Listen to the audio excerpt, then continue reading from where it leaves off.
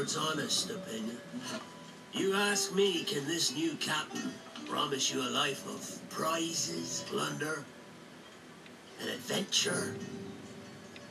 Aye. For amongst all the gentlemen of fortune sailing these West Indies, he ranks amongst the most clever. There was a time when I thought myself the deadliest scourge of these seas.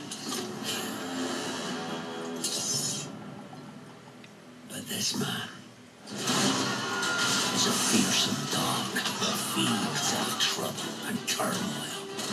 I seen him clear the deck of a Spanish galleon like it were nothing. Fighting like a devil, dressed as a man. And he's a canny one. Knows his way round every crag and crevice of these islands.